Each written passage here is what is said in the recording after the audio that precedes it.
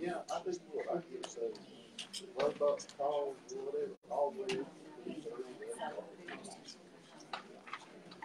now everybody's got stuff around. Start sitting there, I saw an article in the NLP magazine that in 2019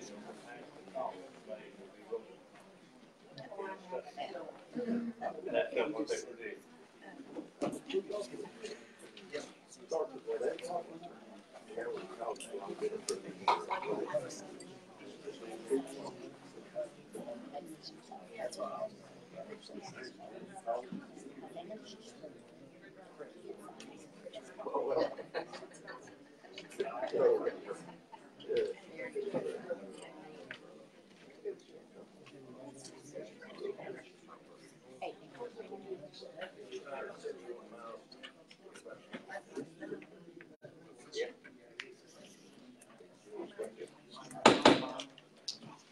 Mount Carmel Board of Mayor and Alderman meeting November the 15th, 2018, 6:30 p.m. now in session. You all stand. Will County Commission will lead the prayer.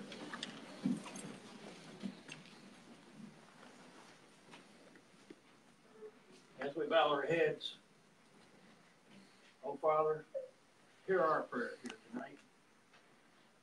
As we welcome on new members of the Board of Aldermen and say goodbye to members who have served on our board, we ask that our new members be given wisdom and strength to lead this city in a positive direction. We ask that the people who are here present tonight go forward in an atmosphere of peace and harmony and love, which we'd like to bring back to our city so we can move forward in a straightforward direction. We pray, O Lord, for all your blessings that you share with us. Amen. Amen. Okay, let's have it. This is Daisy Troop number 949. Oh.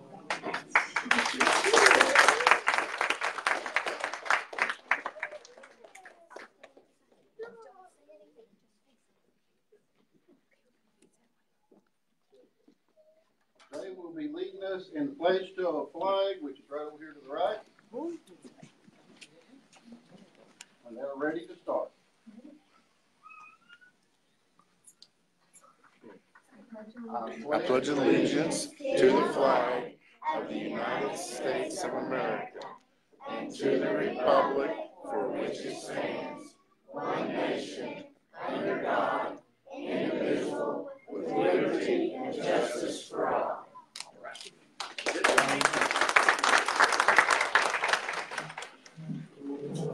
Thank you all.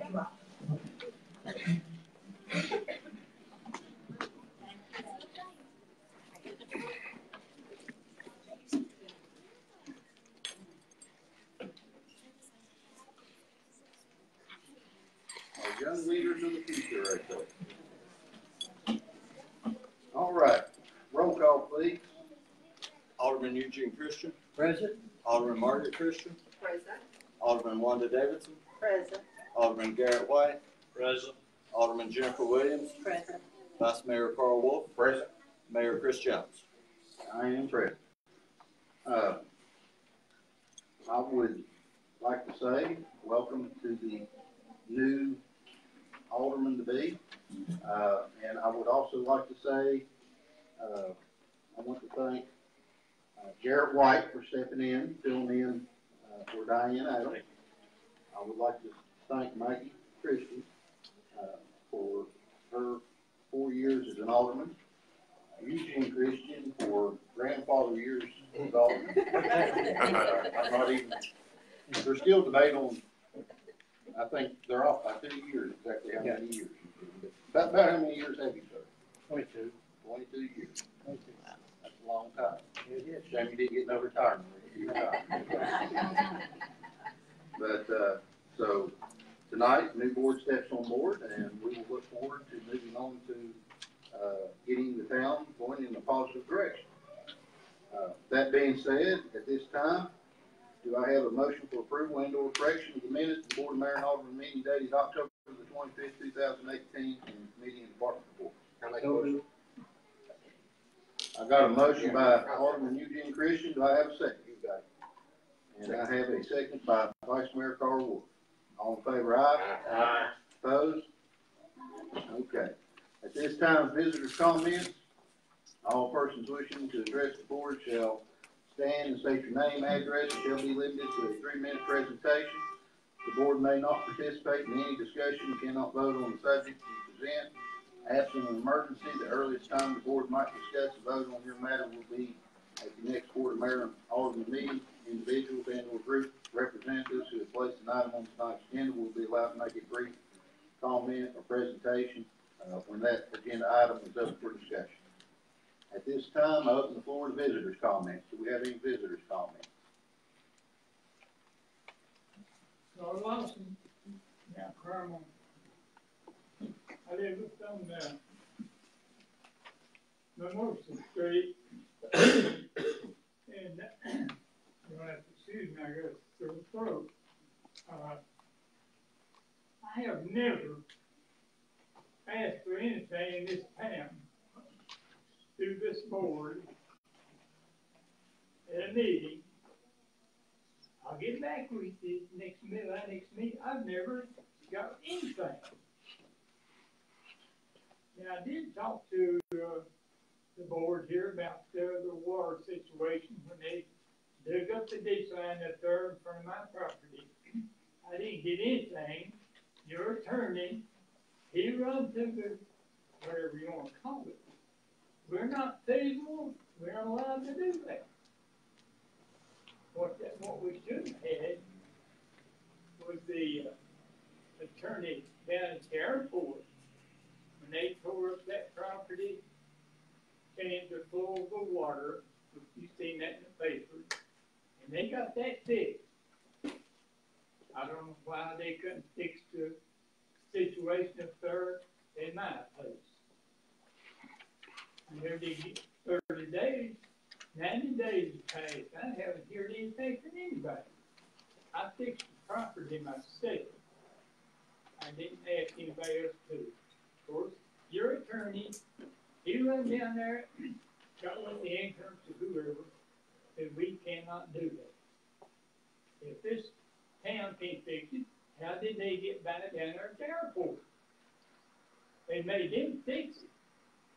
The big swimming pool down there, as you've seen in the paper, when they worked on it, run the water down over their property. If they can do that down there, why can't we get things done up here? Thank you. Thank you, Bob. Anybody else? Okay. There being no more comments, old business, ordinance number 18-476. This is an ordinance to opt out of the continuing education requirements for the Planning Commission set forth in Tennessee Code annotated 13-4-101. This is the second reading. Do I have a motion? Second. Motion by Alderman Eugene Christian. I have a second. I'll second that. Second by Vice Mayor Carl Wolf. Any discussion? There being no discussion, roll call, please. Alderman Eugene Christian, Yes. Alderman Margaret Christian, Yes. Alderman Wanda Davidson, Yes. Alderman Garrett White, Yes. Alderman Jennifer Williams, Yes. Vice Mayor Carl Wolf, Yes. Mayor Chris Jones. Yes. Ordinance passes. Ordinance number 18-477. This is an ordinance to opt out of the continuing education requirements for the Board of Zoning and Appeals set forth in Tennessee Code annotated 13-7-205. This is the second reading. Do I have a motion? So moved. A motion by Alderman Eugene Christian. I have a second. I'll second that. I have a second by Vice Mayor Carl Wolf. Any discussion?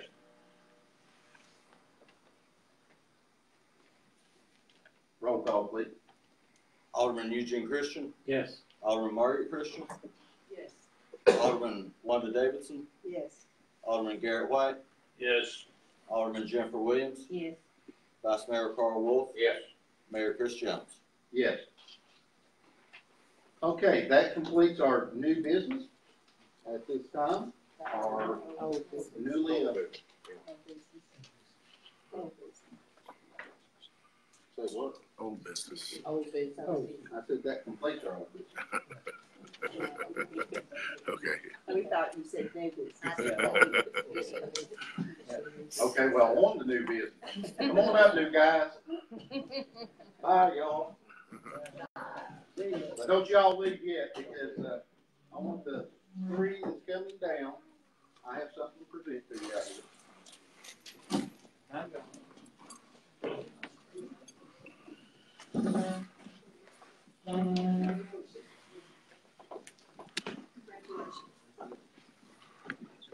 Mike?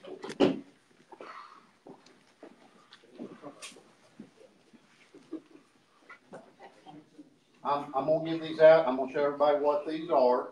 These are flags that say Town of Mount Carmel in recognition for distinguished service, honoring, in this case, Alderman Eugene Christian, with great appreciation for your many years of dedication and commitment. Thank you for going above and beyond service for the citizens of Town of Mount Carmel 1997 to 2018. And since they do have our years, I'm not sure what it is. Eugene? Appreciate it, sir. Thank you. Yes, sir. That's what you do.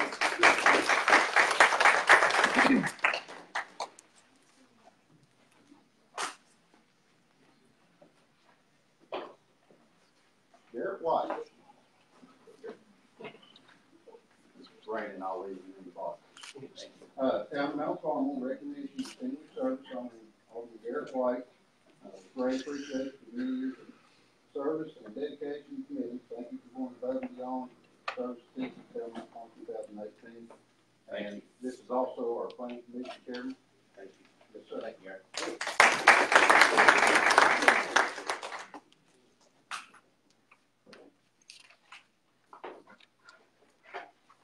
And Alderman Margaret Christian, with great appreciation of your many years of dedication and commitment, thank you for going above and beyond service to the citizens of the Town of Mount Carmel, 2014, 2018. Thank you, Mayor. Thank you.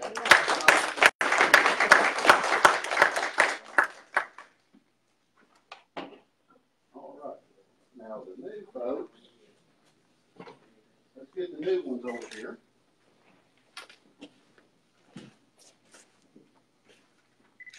Come over here. What do you got? Raise your hands. And have we got this? They just four gentlemen. We ain't got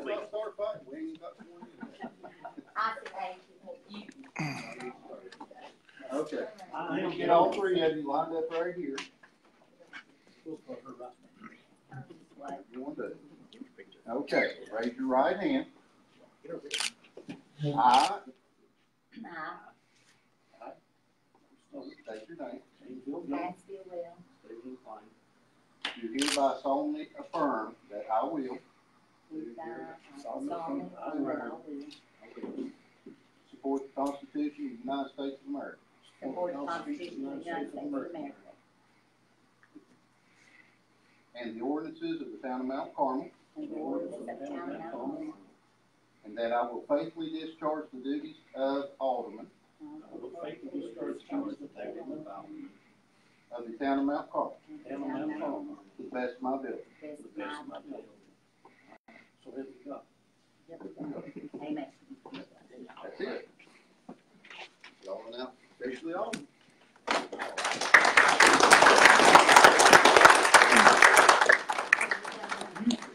Choose any one of the seats that's left open. One will grab one, one will grab the other. Pour it out.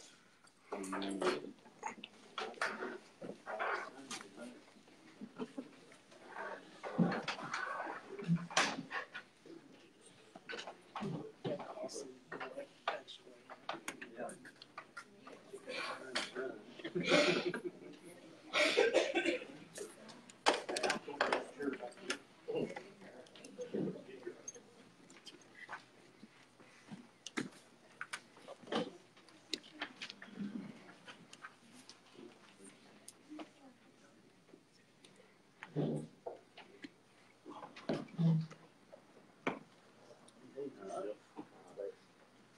business.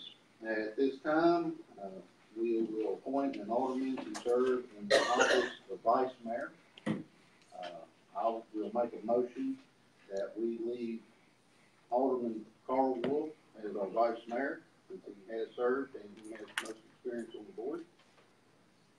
And can I get a second to that? I second. I got a second by, We'll second. I got a second by Alderman Wanda Worley. Do I have any other nominations? Yes, I'd like to nominate Jennifer Williams. Okay, I have a nomination for Jennifer Williams. Do I have a second? I'll second that. I have a second, Stephen. Stephen Dupont. Look at you, Stephen. Okay. What we do, one motion at a time? So here's how the voting will operate. We will first vote on Carl's nomination. If Carl receives the requisite votes, then he'll remain in the position. If he does not, then we will vote on Ms. Williams' nomination. If she receives the requisite votes, then she will be in position. You can't vote for yourselves, so the two of you will sit out the voting on your respective nominations. And just remember that you make sure you vote for the candidate that you want. That way you know that you're casting your vote with confidence. Can you read that? When you found that you can't vote for yourself? It's well, it's not settled law in Tennessee, but the state courts have ruled in the past that governing board members can't vote for themselves in appointments to positions. For instance, if you were appointing a position outside of the board, there's no settled law on voting for yourself in an election of this sort. However, MTAS has advised that it may be best to avoid voting for yourself in the event that there's some contestation of the vote, because the courts haven't decided, and so it keeps you out of a potential issue in the future. I've been told about another lawyer that they can vote for themselves. I mean, they potentially can. However, it is a matter of unsettled law. The state courts have not created a law on it. The state legislature hasn't put down statute on it. The only thing we have to go off of are prior determinations on similar issues with boards voting for appointment of members of the governing body to positions. So I think the safest bet is that the person just refrain from voting for themselves. However, if y'all would like to do it a different way, that's perfectly fine. I think it should be done that they could vote for themselves. So I think that the board will have to ultimately decide that.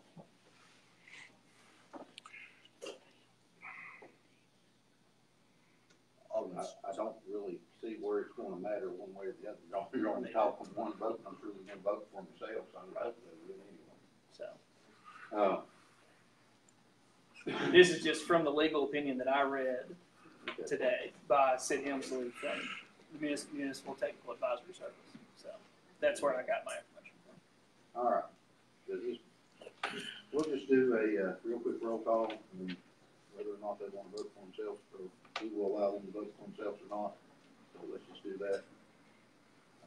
Mike? Alderman Wanda Davidson. And this This is voting This whether or is not they voting want to let them vote for themselves or not. Alderman Jim Gilliam. Yes. Alderman Stephen McLean. I'm going to abstain. Alderman Pat Stillwell. Yes. Alderman Jennifer Williams. I would say no.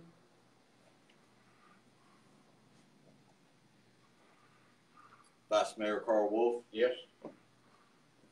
Mayor Chris Jones. Yes. All right, on the first nomination. Wait a minute, do I have any further nominations?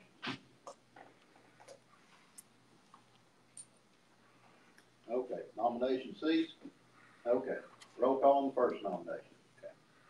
This is a roll call for, to keep Vice Mayor Carl Wolf. Vice Mayor Carl Wolf to remain vice mayor.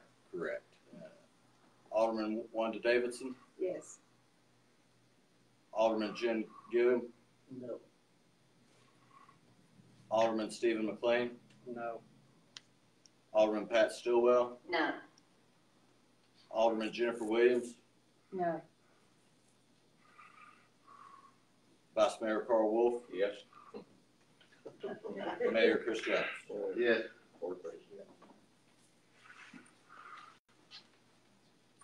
Fails. So we proceed to nomination for Alderman Jennifer Williams. Yeah. Alderman Wanda Davidson, I'm abstaining. Alderman Jim Gillum, Yes. Alderman Stephen McLean, Yes. Alderman Pat Stillwell, Yes. Alderman Jennifer Williams, Yes. Vice Mayor Carl Wolf, No. Mayor Chris Jones. I'm gonna vote yes. Alderman Williams is now Vice Mayor. Congratulations.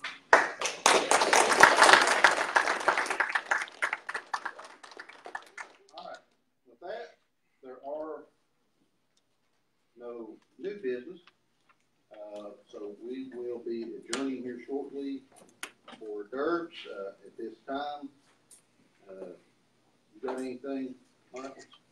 I will not bore you all this time around. Congratulations to the new alderman. If you have any need, I think it's nothing with everyone, but if you have any need, you have my number. Feel free to reach out. That's all I have. Okay. John, you got anything?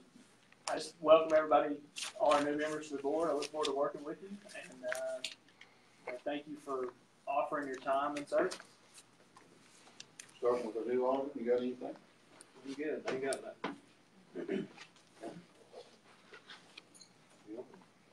I just appreciate your votes for advising me on 200.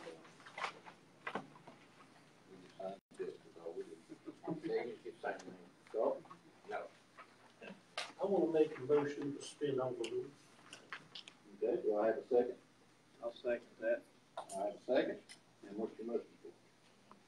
Oh, wait a minute, all in favor for suspending the rules? Aye. Aye. Yeah. Okay.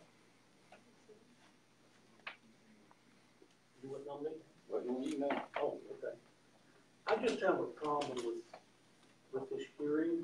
If we bring it over here, we're not the judge and jury, so that's why I'm based on this rule change. And I'm gonna let it go at that. Because we're not having a hearing tonight. We're not hearing it tonight, but I'm still making the motion. We're gonna change the rules. Okay, well, you have to do that in order to change the rules. John? Yeah, I mean, we'll have to pass an ordinance as part of our new personnel policies and procedures. It'll take two votes. I don't think, there's no way it would be retroactive. We would have to have this appeal hearing regardless, but a change in the rules would prevent future hearings of this nature, so. The whole thing that I got against this is you're bringing a problem over here that should be in the court of law. We're not judge and jury. The way that they've never pretended to be in here that I ever seen them. It should be in court, not with us. So I guess at the December meeting, if you want to place this issue on the agenda, we can discuss it at that time. Well, he suspended the rules, I guess we can go ahead and discuss it. We can discuss it, but I mean, we don't currently have a proposal in front of us. Well, here's the problem. We don't have a bargaining unit here. Why do we have an appeal in here? You need to get rid of the appeal. There is no such thing. If you screw up and you get fired, why find you another job? It's the only thing I can tell you, because you ain't gonna come over here and get 50 cents from me. That's why you need to change these rules. And the motion, I'm gonna make the motion to stay right there till we get it done. I mean, it's not a motion, but it's got something that's got to give.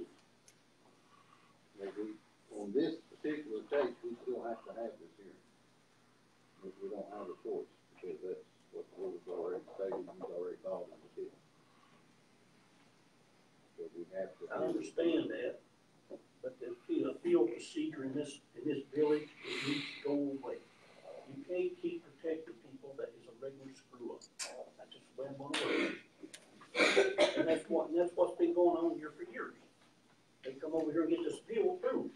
They go back on the job, and that's wrong. They go right back out there and do a crime again.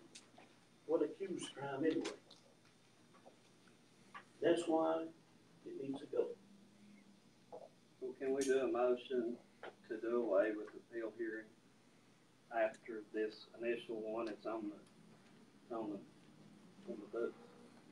We can do an ordinance to do away with the appeal hearing. Okay. Yeah, it'll have to be in the form of an ordinance, but we could just make an ordinance that excises that portion of the code and just removes it entirely. That is an option. Okay, can we do that and vote on it tonight? No, it's gonna take, because we don't have it before us and it wasn't. I wouldn't want to pass an ordinance on first reading that hadn't been properly published in the agenda. So can you do it at the next meeting? Yeah, you could have first reading on the ordinance at the next meeting. 2 meetings? But it takes it'll take 2 readings to So that'd be pass. effective in January. So what are you asking to do away with any appeal that's coming up after this one? This appeal process they have here in Oklahoma should be a beat in here. This is not a judge and a jury case. We're not here for that. It shouldn't even be in there. And I've got a funny idea why it was put in there, and I've got a funny idea that it needs to go away. Start with January, if that's what we gotta do. It's been in there for, Larry, how many years has this been in there? I'd have to look back on the ordinance. Back before we got hired, wasn't it? It would be okay if you had a bargaining unit here, but you don't have one. It's just something somebody's done for a buddy of theirs, the way I see it. You know, it's just, what I'm saying is it was done way back in the 80s, especially 80s, because I was started there in 91. It's sort of like death, it ain't nothing permanent. Yep. Got something later? Yes. On this appeal, it was set up way back under. I'm sure they can't hear you, I'll send the mics on. When this appeal was set up, it's my understanding, if somebody was dismissed, because somebody didn't like them, they could come to the board and appeal their decision. Now, I agree with not a judge and jury. I agree with that.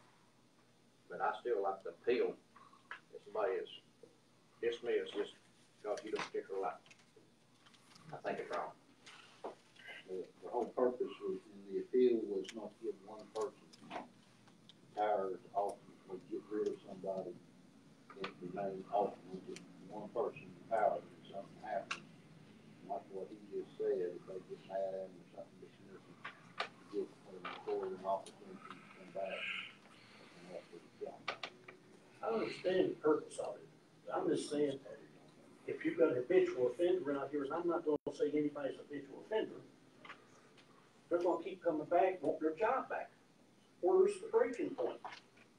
We have the right to work law in Tennessee. So, I mean, it goes against, you know, we talked about this a lot when we did the personnel policy, trying to take that out, because it really does interfere with management, being able to manage the employee. And it doesn't take away their ability to do it in a court of law. They can. But it does take away the board having to say so.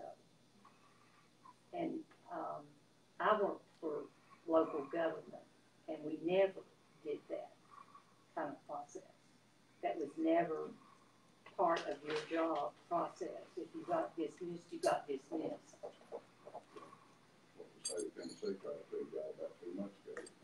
I know, our neighboring sister down there actually has personnel board. It might be something worth looking at. The way it's set up now, certain ones get filled and others don't. Well, anybody can get an appeal. I got denied mine. You know, if everybody can get an appeal.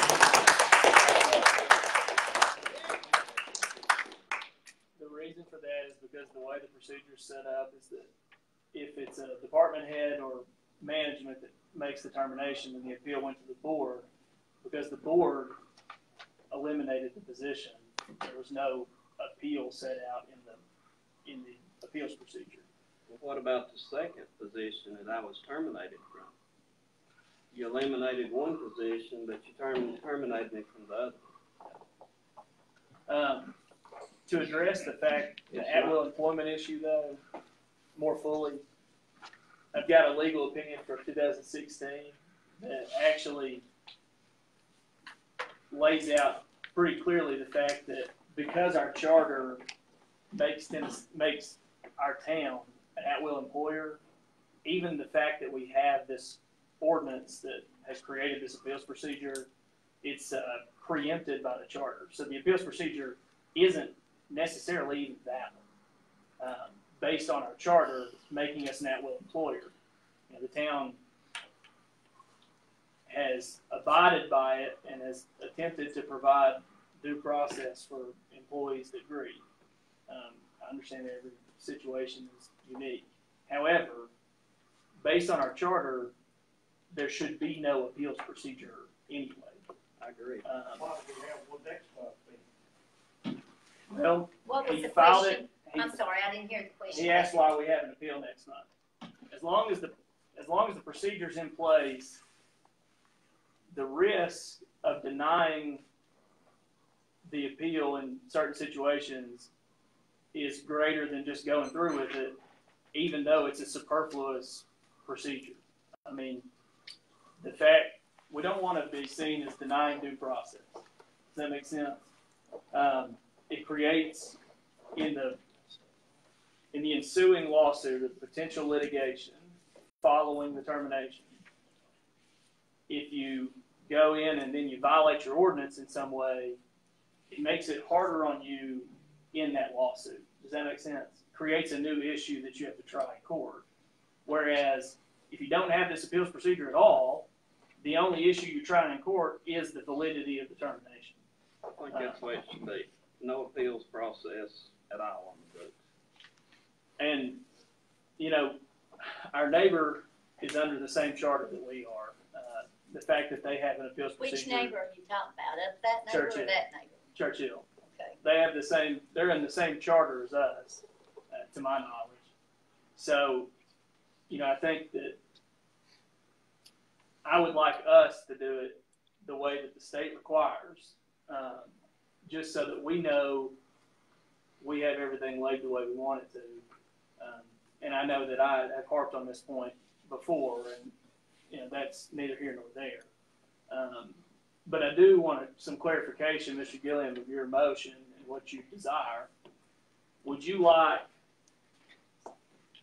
to look at the personnel policies and procedures again? Because the last time we tried to pass the new personnel policies and procedures manual, it failed due to the fact that it had removed this appeals procedure. And I don't know if y'all remember that vote, but that was the reason we didn't get new policies passed.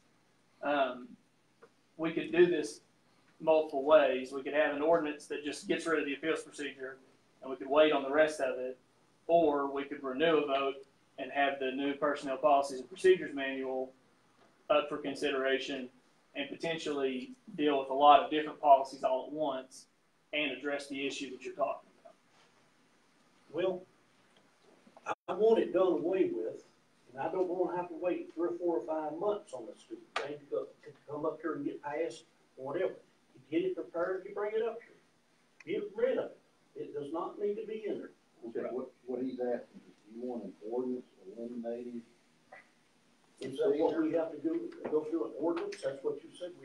It has to be an We can do one of ordinance. two ways. Yeah. We can do one of two ways. Okay. We can, a short ordinance to eliminate the procedures, personnel policy and procedure, or a complete revamp of the personnel policies and procedures. If you're just wanting to eliminate this right now, then I would recommend your motion be to, bring it up as an ordinance to eliminate that out of the personnel policy and procedures now. Can I have both, please? You can. Well, You it could. would work either way. Then let's do it. If you wanted to, you could do both. You could have an ordinance that eliminates that section, and then an ordinance passing the new, or to propose the new personnel policies and procedures. Let's do one to eliminate the hearing here, or the procedures. Then we'll do another one, update the personnel policies. So what I'm saying is, if you want to update personnel policies at the same time, we can do it on one ordinance and update it all at the same time, we can eliminate that out. Yeah. Okay. Yeah, we can do it all at once, or if you're concerned about something in the, actually, it may be better to do it the way you suggest. Now, one thing that I can recommend is we're going to be having a workshop coming up, a planning workshop. Is what we can do is go ahead and eliminate that under an ordinance, and then sit down and look at our policies and procedures at the workshop, and go over that front to back, and then bring that at a later date. I don't have a problem with that, with all the rest of them, if they want to agree with that. I don't have a problem with that. So you just have to make that as a motion. Mr. Peavy? Yeah. Let Yes. me ask something. When that was brought up before, and you had the gentleman to come in, Yes. and he recommended, and you recommended, and Michael recommended to do the procedure. To do away with it. Yeah. Right. That's what you all was doing away with, right? Yes, ma'am. Because I remember that meeting. And so that's what we're still recommending. That's, as I understand Mr. Gilling's motion, that's what it is. And this may be what we want to do logistically. Currently, our personnel policies and procedures manual was passed by ordinance. And this is just a proposal, it's an idea. We could have an ordinance just on this appeals procedure, and we can do away with the appeals procedure if you'd like. At the same time, we can have the first reading on an ordinance to overturn our current personnel policies and procedures manual. Then at the second reading, when you have the second reading on both of those ordinances, we could pass the new personnel policies and procedures manual via resolution, so that in the future, you only have to have one month's vote to change things in that manual. Does that make sense? And that will make it easier in the future to change things if we decide something in the personnel policies and procedures manual isn't what we want. In the future, we can do that at one sitting and not have to wait 2 months to get it done. So is that your motion? What he just, that's his motion. We can have that ready to go in December. You might have to clarify that with Marion and Mike exactly. Yeah, we'll get it figured out. How that's worded there. Mhm. With his motion. Okay, roll call please. Get a second. Oh yeah, we need a second on Did we the. not get a second? I thought we had a second. We need a second to open the floor for discussion. Oh, I'm sorry. Till you get the second. I'll second it again. Okay. Roll call please. Alderman Wanda Davidson, Yes. Alderman Jim Gill, Yes. Alderman Stephen McLean, Yes. Alderman Pat Stillwell, Yes. Vice Mayor Williams, Alderman Carl Wolf. Yes. Vice Mayor Williams, Yes. Mayor Chris Jones. Yes. You did go along with the Hill City, didn't you? You did go along with the Hill City. Well, yes. You have anything else? Pat, you have anything? Yes, I just want to thank the people who voted for me, all 1,007 people. I appreciate your votes, and I am for the people of Mount Carmel, and I'm also behind our employees. and thank you so much for giving me this opportunity to serve. We still have a wonderful town and wonderful people in this town. Amen. And she worked with the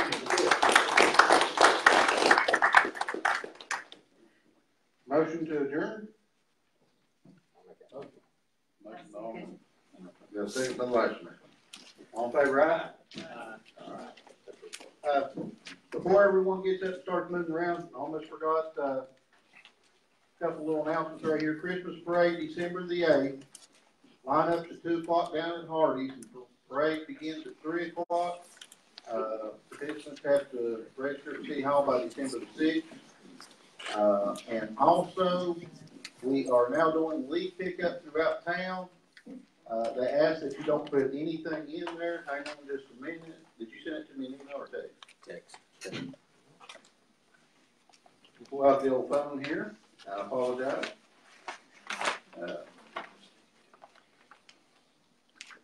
Make sure I get this right.